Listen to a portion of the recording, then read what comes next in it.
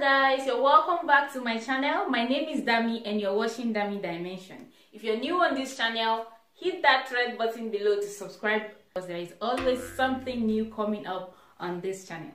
In today's tutorial, I'm going to be showing you how to make a male African wear. If you have any question at all regarding this tutorial, you can leave a comment for me and I'll be sure to answer your question. Without further ado, let's jump straight into this video. So the first thing I'm going to be doing is to cut out the size of the fabric I'm going to be needing.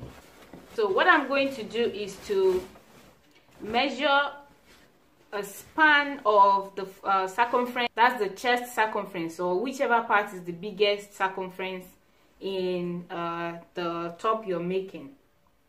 Measure the circumference like this and the length of your buba like this, and then cut the rectangular piece out. The circumference of the chest is 21 inches, then I added 10 inches to that. That gives me 31. So here, as you can see, I have 31 inches. Okay, the length of the top is 16. 16 plus 4 gives me 20. So right here I have 20 inches. So then I cut this out. This is what I'm going to be working with for the body of my top. So in order to get started, you need to fold this in half. And after folding it in half, go ahead and cut it into two so that you can have half of it for your front and the other one for the back. So the next thing you should do is to fold each piece of this fabric into two separately like this.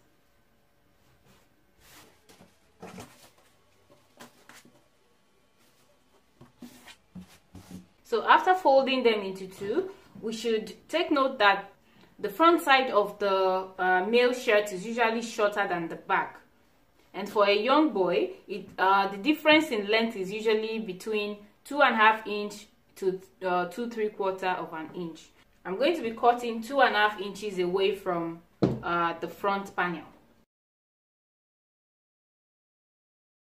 So the next thing is to place the two pieces on top of each other.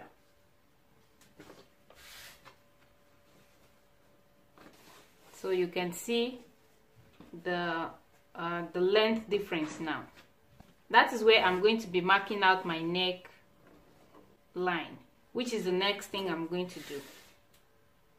The neck depth is going to be 2 inches and the neck width is going to be about 1 3/4 or 1.5. Okay, so I'm marking that now.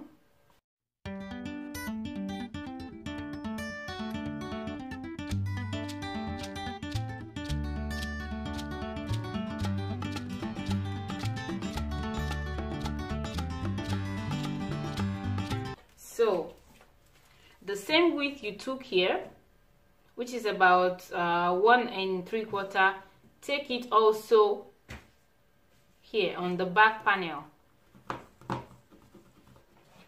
And for the neckline of the back side, I'm going to be coming down by just 1 inch.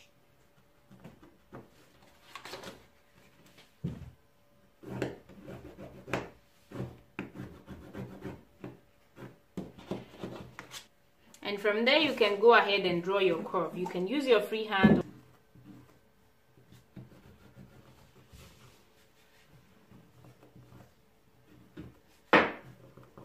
The color of my chalk is blending too much with the color of the fabric, but I hope you can see that.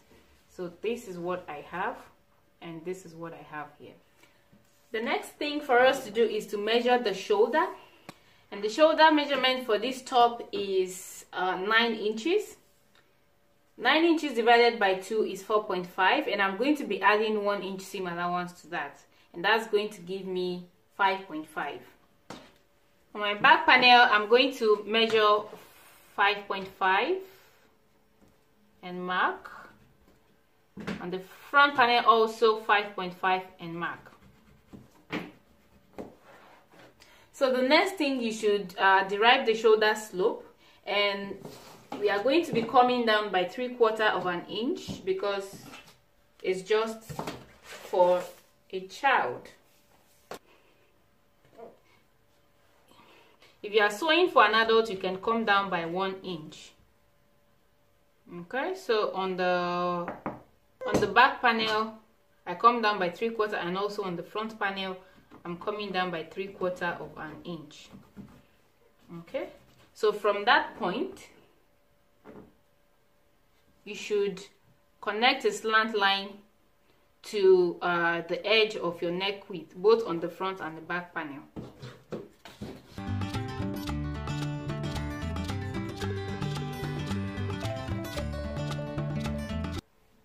So the next thing for us now is to measure out our armhole. And in order to get the starting points of the armhole, you know that this is not the regular way we measure our basic fabric. This is a male top, so we need to know where the armhole is going to start here. And in order to get that, remember that the difference in length between the front and the back panel is 2.5 inches, which is this that we have here. So out of that 2.5 inches, ½ inch is for joining. So we are left with 2 inches. Then we are going to divide that 2 inches by 2, which is going to give us 1. So then we are going to place the 1 inch starting from this shoulder line right here. So you place your 1 inch on your tape rule on this shoulder line, and then that gives us where the armhole is going to start from. So you see this point right here on your back panel, that is where you're going to start measuring the armhole. The armhole I'm going to be using is 10 inches. So 10 divided by 2 gives me 5. Then I'm going to measure my 5 from this point straight down. Okay, and that is my 5-inch point. And from this armhole point, we are going to draw a straight line. On that line is where we are going to place our chest measurement.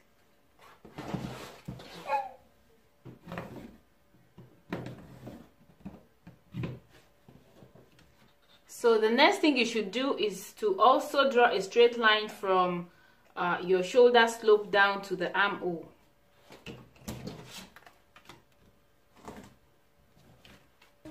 It seems my tailor's chalk is really not showing. I'm trying to see if another color is going to be better.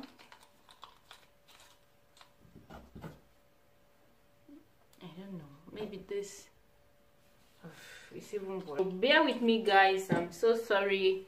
Just try to follow my descriptions. So the next thing to do now is to place the chest measurement on this line. The chest measurement is 21 inches. 21 inches divided by 4 gives me 5.25, and I'm going to be adding 2 inches of seam allowance. That's going to give me 7.25. So I mark 7.25 like so on that line. So from here now we can draw our armhole curve. And in order to draw the armhole curve, we are going to get the midpoint of this line from this point that we marked here initially, if you remember. The point is on this back panel. So from that point to this chest line, get the midpoint. That is my midpoint. And from there, come in by ½ of an inch in order to draw your armhole curve. So, and that is the point right there. So then you are going to be connecting your curve this way. From this chest point that we marked, all right, we connect a curve to this new point that we have derived and go all the way up to connect to this point of the back panel. So let me do that so that you can see.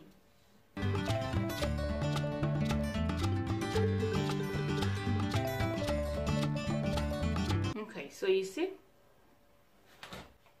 So the next thing for us to do now is to get the waistline. In order to get the waistline, from that reference point that we marked on the back panel, keep in mind that from that point, that is where your shirt is going to fold over to the front, because the shirt of men usually fold over to the front. The joint waist of the shoulder is not directly on the shoulder, it's a little bit towards the front, so that is where it's going to fold from. So from that point, you are going to take a measurement of 8.5 downwards, and that is going to serve as your waistline. So go ahead and draw an horizontal line on that point, like so. Okay. And for your hip line, from that same reference point, measure 12.5 inches. That is going to serve as your hip line. So draw an horizontal line from that point. Okay. The chest and the hip of males are usually taken as the same. So here we add 7.25. Also take your 7.25 here, and we can take the 7.25 here, but just for you to give it a little bit of shape, I'm going to be taking off the 0.25 and measure only 7 inches on the waistline. So then we can connect these 3 points now.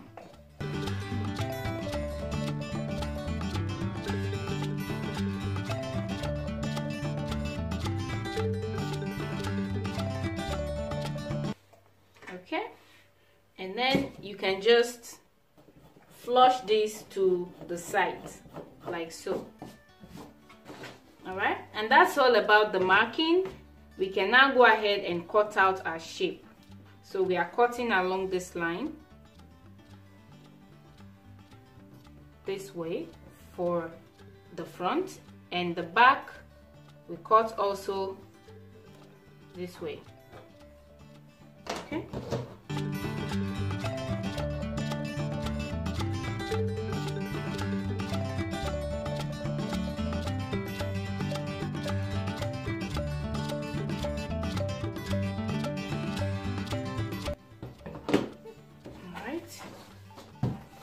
Back is done, and now I cut the neckline of the front.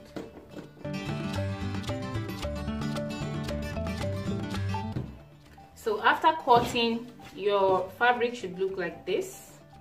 This is the back panel, and here is the front panel, and this is how it's going to fold over.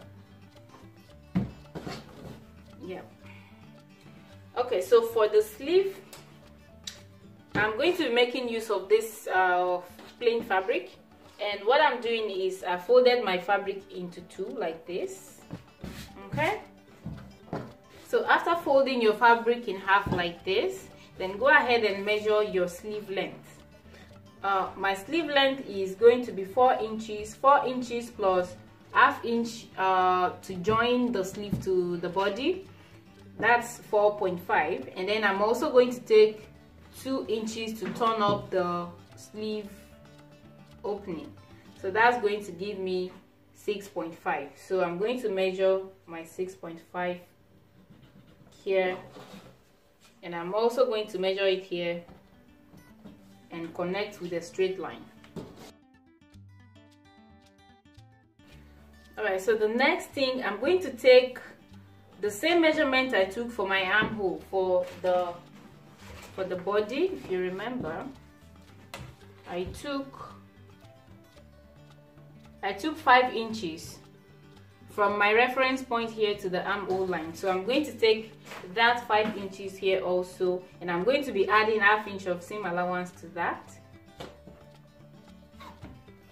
and place a mark there like so. So from this line, you're going to be taking 3 inches downward and place a mark like so at 3 inches. Then I'm going to transfer the 3 inches also on this side, so I can get a perfect straight line. So go ahead and connect that into a straight line. So the next thing is for you to measure your round sleeve, and the round sleeve for this top is 9 inches. 9 inches divided by 2, because this fabric is folded in half, that gives me 4.5. Then I'm going to be adding about ½ inch of seam allowance to that, and that is going to give me 5 inches. So I'm marking my 5 inches here. like so. And next, the same measurement you took here, which was 5.5, go ahead and transfer it on this line. So take 5.5 on this line as well. Okay, so next thing, you should connect a straight line from this point to the point of your round sleeve. Unfortunately, my camera stopped recording when I was drawing this curve, but if you don't understand anything at all about this sleeve, just check out my video on how to make a basic sleeve pattern. You will understand it better, because I made a very detailed explanation in that video. I'm going to provide a link to that video in the description box below, so please check that out. Okay, so the next thing I'm going to do now is to cut out this shape. So after cutting it out, I'm going to place the pattern on my leftover fabric and cut out the second sleeve. But if you want to avoid that step, you can fold your fabric into 4 from start. So now I'm going to be cutting the yoke for the top, and I'm going to be making use of this plain fabric. So what you want to do is to grab the back panel and place it on this fabric, and then cut out the upper part. I'm going to show you that shortly. Okay, so here is my back panel. I want to cut out the same thing as this upper part, but I'm going to stop somewhere around here. I'm going to be taking 6 inches. And here is the yoke for the back side after cutting it out. So as you can see, it matches perfectly with the upper part of the back side. And this is meant to make the upper part a bit more stronger. I also went ahead and cut another one for the front. I'm going to use this one to pipe in the neck of the front. I also went ahead and cut a placket, which is 8 inches by 4.5 centimeters. Okay, so stay tuned so that you can see how I'm going to put all of this together. So for the stitching part of this top, the first thing I'm going to be doing is to grab my interfacing and determine how low I want the neckline slit to be. I'm going to be making it about 4 inches deep, so I am going to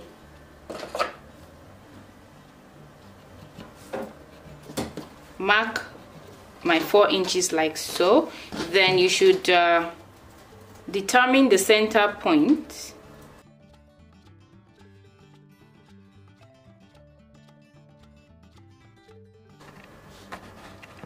Okay, so from my center point that I've marked, I'm going to be taking 1/4 of an inch to the right of that center notch and 1/4 of an inch to the left. I'm going to be drawing a straight line from those 2 points to meet the length of my neck slit that I've drawn here. Okay, so this is to indicate the part I'm going to be sewing on. So the next thing to do now is to grab your front piece. So grab your front panel, and so I did this marking on the wrong side, so make sure you do it on the wrong side. So on your grab the front panel, right side facing the right side of your interfacing like this. Make sure the shoulder and neckline and the armhole are aligned. So align them together, then you are going to stitch by 1/2 of an inch around your neckline. When you get to this line, stitch along this line down like this and go like this. So I am done stitching around. I forgot to tell you that you should hem the down part before you stitch, but yeah, I did that. I hem this interlining. And the next thing I'm going to do now is to cut this part open all the way down from the middle.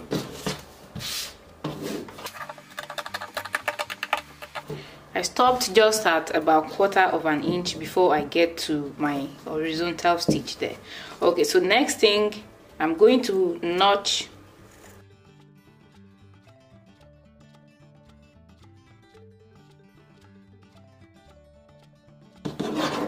The reason for notching is to have clean and sharp shape of your neckline by the time you turn it out. Okay, so now I'm going to turn it out.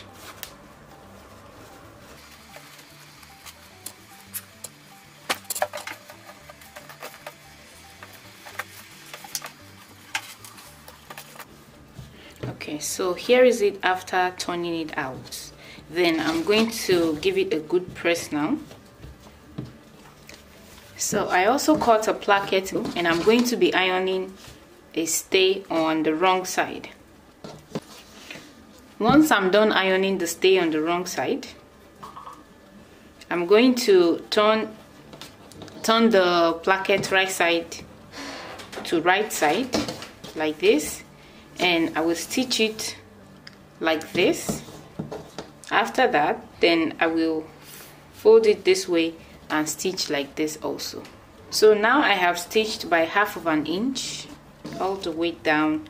Then I am going to turn it this way, and let me show you what I'm doing.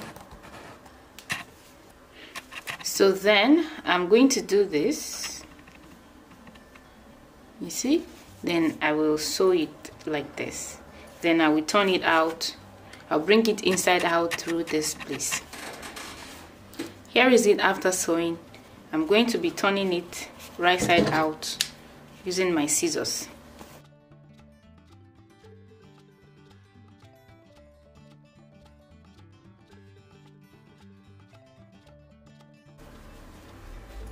So you can use your scissors or the turning tool to make sure the corners are sharp enough.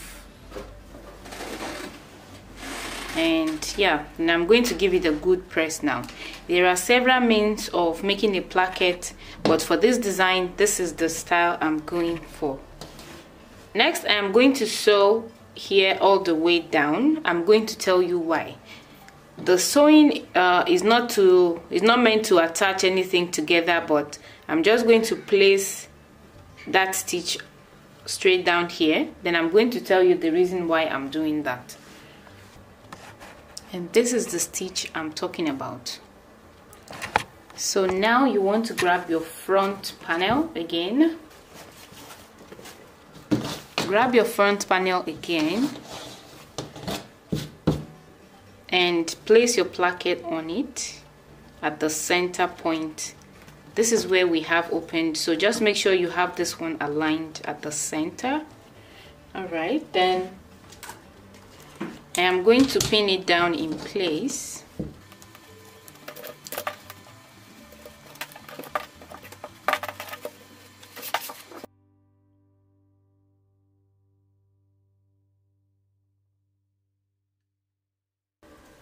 And after pinning, you should attach it down on this edge. Make sure you maintain the same spacing of your seam here on this side as well, and also on this side. But when you're sewing on this down part, make sure you fold it in. So, and just to let you know that I have the open part of this placket at the down part, and the sewn part is at the upper part here. So I can have this place neat, and here I can fold it in however I want that. So stitch like this and like this.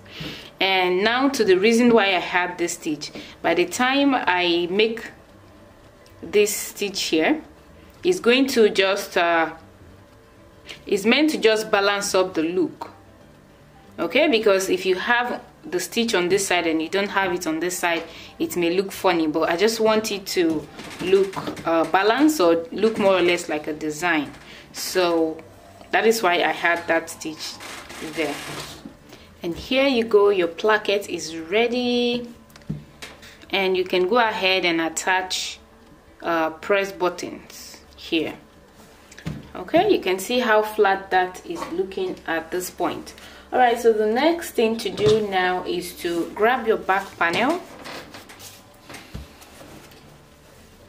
and the yoke of the back side.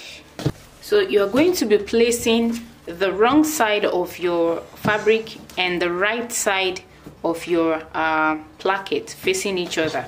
Okay, wrong side to right side facing each other. Then you are going to stitch along the neckline. And now I am done stitching the neckline together. Then I'm going to notch it around. Cut it really close to your stitches, but make sure you don't cut off your stitches. Okay, so once that is done, you should turn it to the other side, and you should have something like this. And then I'm going to give that a good press and show you guys. Okay, so the next thing you should do now is to first make sure this one is up. Bring it up like that. Then grab your front panel and place it wrong side to the back panel. So this is my wrong side and this is the wrong side of the back, and we need to join the shoulder. So I'm going to be picking the shoulder of the front panel, pick the shoulder of the back panel, then pick the shoulder. You know, this is the shoulder of your yoke. Then you should kind of use it to wrap around the two of them together, and I'm going to pin it and stitch. You do the same thing to the other side as well. Okay, the shoulder of this one, the shoulder of this, and wrap it around and stitch. Okay, by the time we do that and we turn this one around, the inside of our project is going to be free of raw edges. We are not going to see any raw edges. By the time we move on, you will see what I'm talking about. So now I am done joining the shoulders. Then I am going to turn it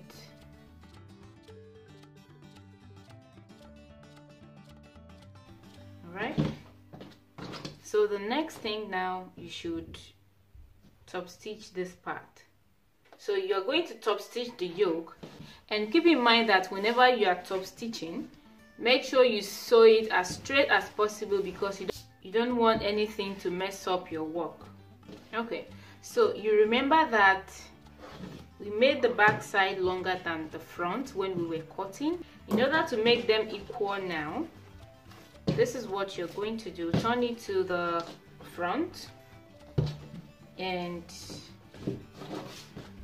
put the two ends together, and also match the armhole together, and just let this part fall. So you can see that it's not falling directly on the shoulder seam.